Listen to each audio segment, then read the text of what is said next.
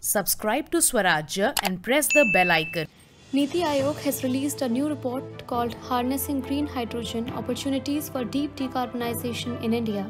The report highlights that green hydrogen can substantially spur industrial decarbonisation and economic growth for India in the coming decades. The report states that hydrogen demand in India could grow more than 4 times by 2050, representing almost 10% of the global demands. The cumulative value of the green hydrogen market in India could reach $8 billion by 2030 and over $340 billion by 2050. It also provides a pathway to accelerate the emergence of a green hydrogen economy, which is critical for India to achieve its net zero ambitions by 2070.